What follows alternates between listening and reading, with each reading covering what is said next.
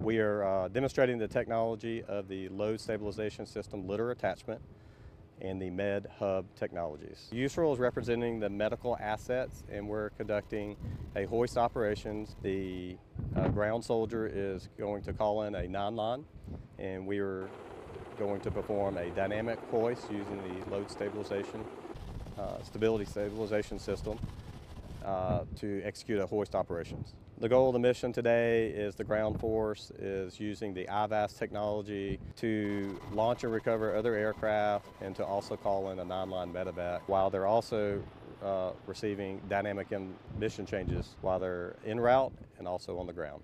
So this will allow hoist operations to be able to occur more timely. It's a benefit to the wounded soldier on the ground to allow them to be able to be treated and transported to a medical treatment facility faster than the traditional hoist operations.